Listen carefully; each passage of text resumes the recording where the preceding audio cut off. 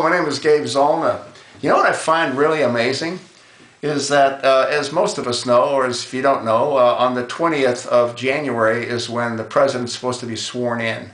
And that's supposed to take place, and it will take place, but they'll also have to have another swearing-in ceremony on the 21st. And the reason that is the 20th is on a Sunday. And according to the Constitution, that's when the president has to be inaugurated. So it'll be done twice.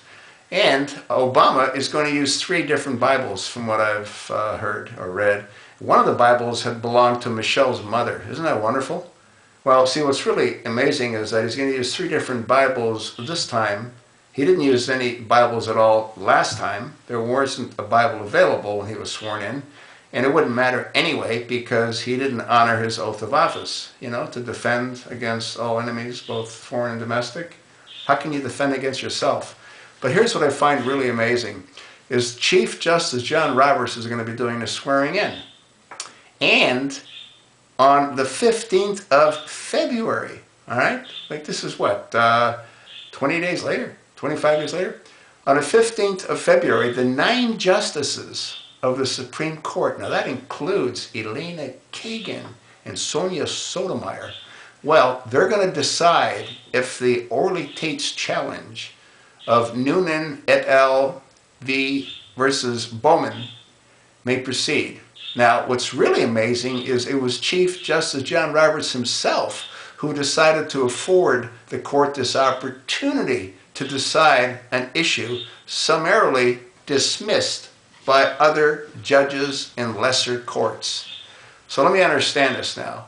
Justice Roberts is going to swear Obama in on the 20th and the 21st on a Bible when we know it doesn't matter because, you know, he doesn't go with what he swore in anyway. He didn't last time. I'm talking about Obama. And then on the 15th of February, they're going to decide if they want to review the case that Orly Taitz brought before them to see if Obama is eligible to be president. You know what's crazy is that, like, why don't they do that now? You know? What could be more important for this country than to determine if the person that's going to be sworn in, inaugurated, is in fact qualified to be inaugurated? I mean, to do it 3 weeks after, to me, is totally insane. There's nothing more important. So if you folks at the Supreme Court get a clue, now is when you should make that determination, not decided on the 15th of February. This farce needs to end. And sadly, and unfortunately, I think the Supreme Court's part of it. Because if it weren't part of it, they would act now, not in February.